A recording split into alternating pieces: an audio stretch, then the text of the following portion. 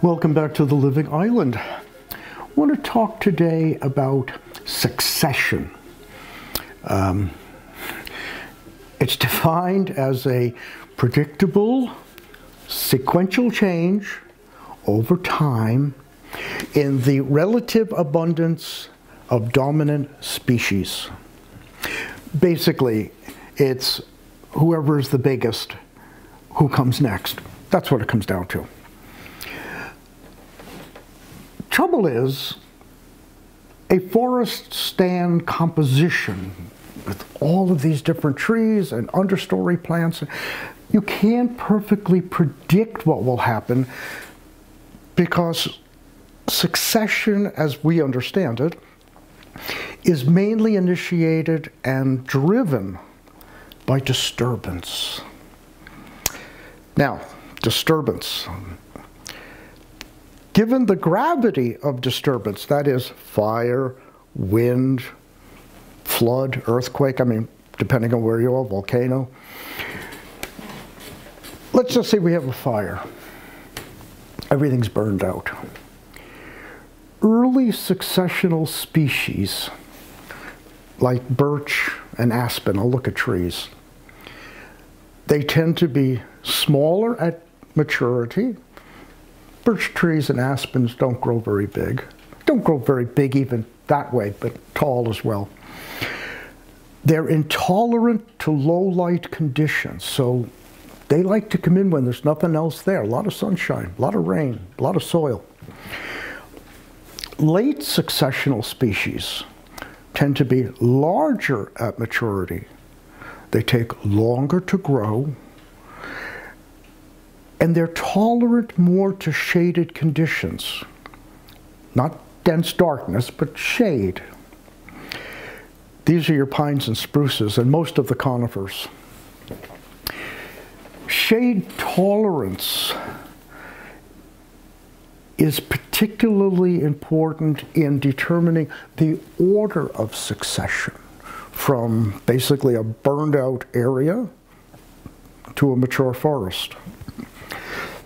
Because the shade tolerance of a sapling, keep in mind, a seed opens up and by the end of the summer, maybe you got something like that, you know, a couple centimeters.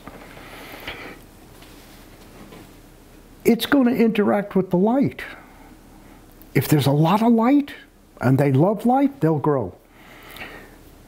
If not, they won't survive. It's as simple as that.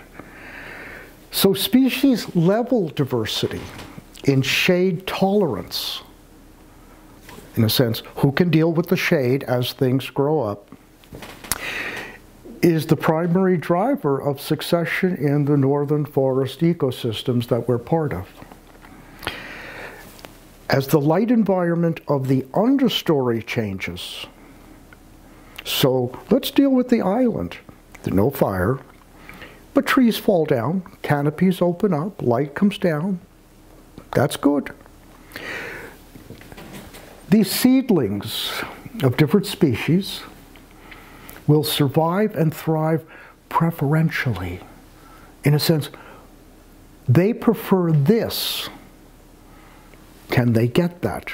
And these lead to the shifts in species composition. It's not survival of the fittest in that sense.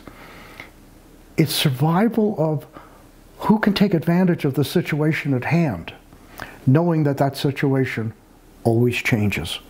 It stabilizes, but it never just holds on forever. That's not good. We have some indication of this already on the island. 4,000 years ago when the Mi'kmaq people came here, the dominant tree must have been the white pine. They named the island Quimenaguk, the island of pines. Now today, long time later, the white pine is still dominant as it lords over the entire island in height. But the balsam fir And the white spruce may actually have more trees on the island than the white pine. Who's dominant?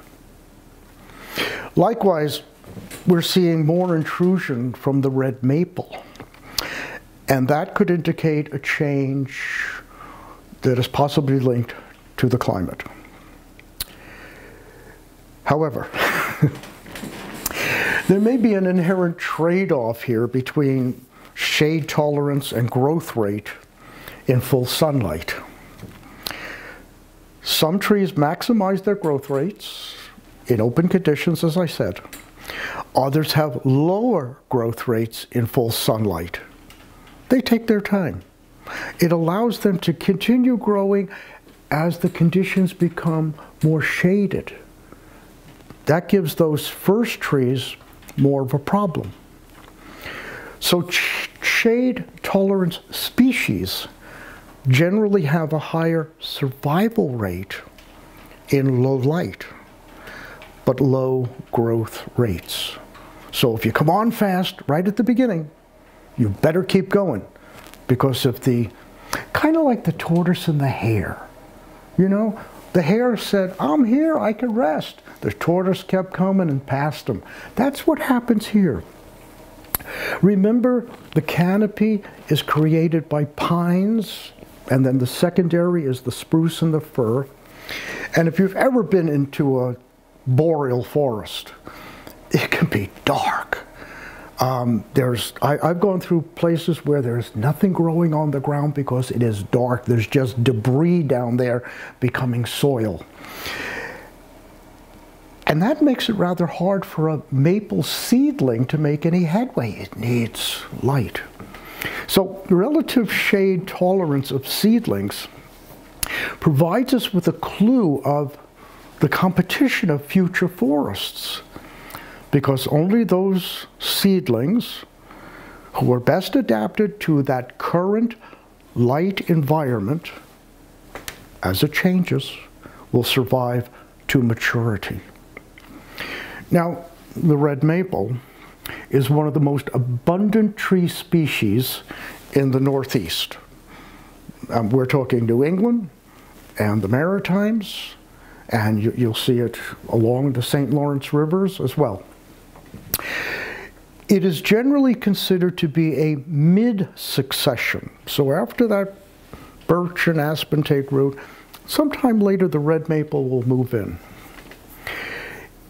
It's an interesting adaptation of the red maple that as a seedling, and I've watched this, I mean, I watch it, I've seen different times, as a little seedling, say about a couple centimeters or inches,